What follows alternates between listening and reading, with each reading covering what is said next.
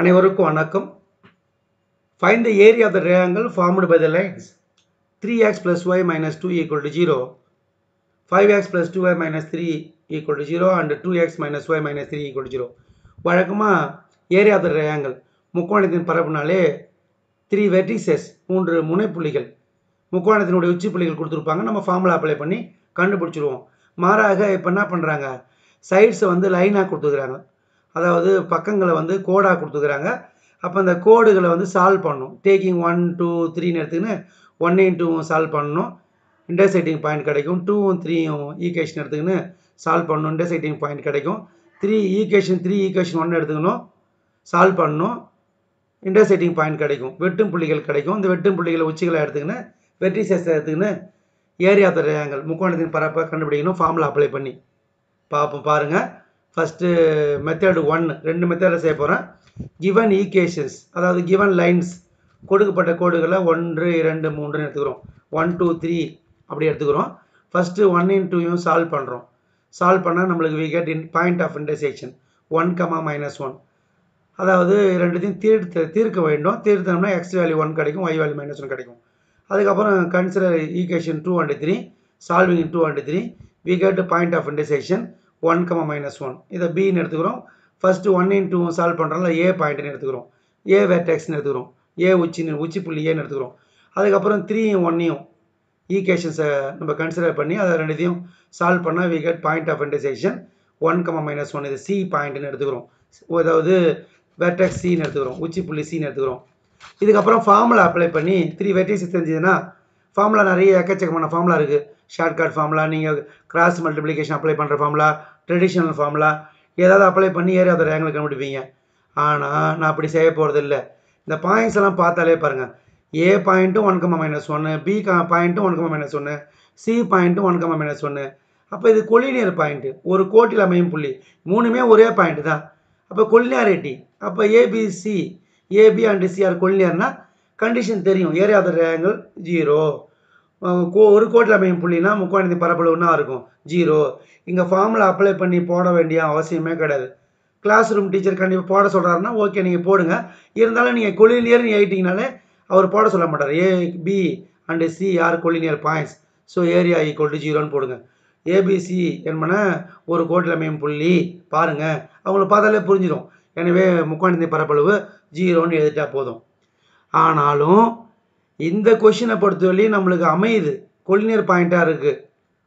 மூணுமே ஒரே பாயிண்ட்டாக இருக்கிறதுனால கொலினியர் பாயிண்ட்ஸு 0 0 சொல்லிட்டோம். நாளைக்கு இந்த இன்டர்செக்டிங் பாயிண்ட்ஸ் வந்து வேறு வந்து நாட் ஏ கொலினியர் பாயிண்ட் இல்லாமல் இருந்ததுன்னா, நான் கொலினியர் பாயிண்ட்ஸ் இருந்ததுன்னா நம்ம என்ன பண்ணுறது? அதுக்கான ஒரு ஷார்ட்கட் தரப்போகிறேன். எங்கேயுமே பார்க்க முடியாது இந்த ஷார்ட்கட்டை. இது இப்போ தான் நெட்லேயே நீங்கள் எங்கே சர்ச் பண்ணாலும் கிடைக்காது.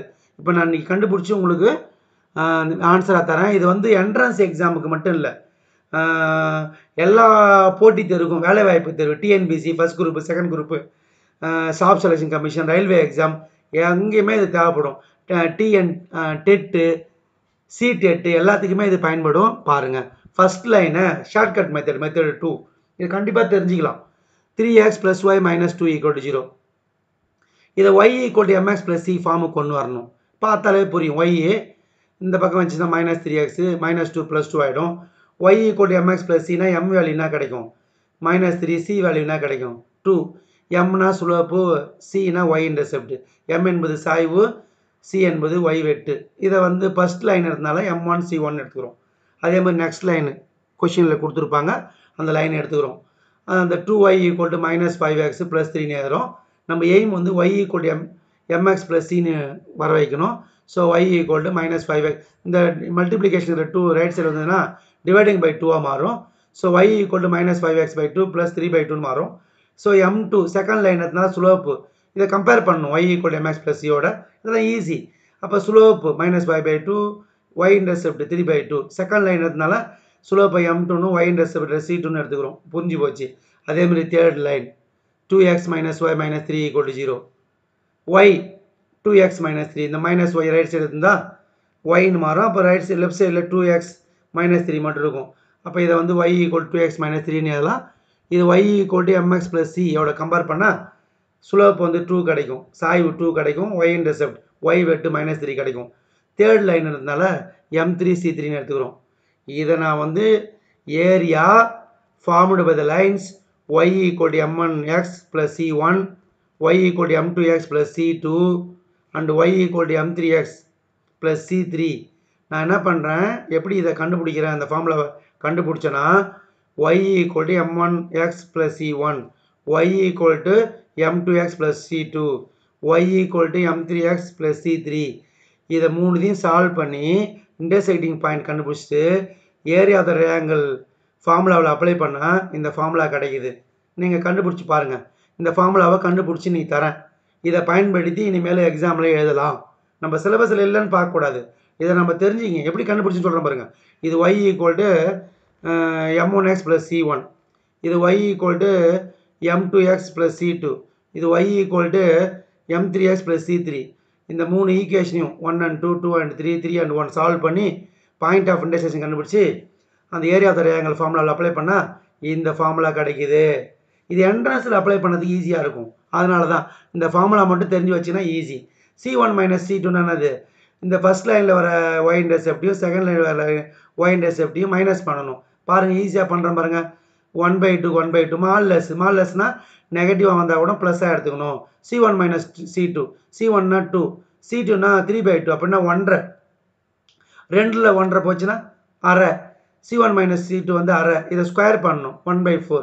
அதே போல் C2 minus C3, C2னது 3/2, C2 3/2 minus இது ப்ளஸ் ஆகிடும். அப்போ 3/2 மைனஸ் ப்ளஸ் 3, அப்போ 3/2 ப்ளஸ் 3, அப்போ இது 3/2னா 1/2 ப்ளஸ் 3னா 3, அப்போ 4.5, 4.5னா 9/2.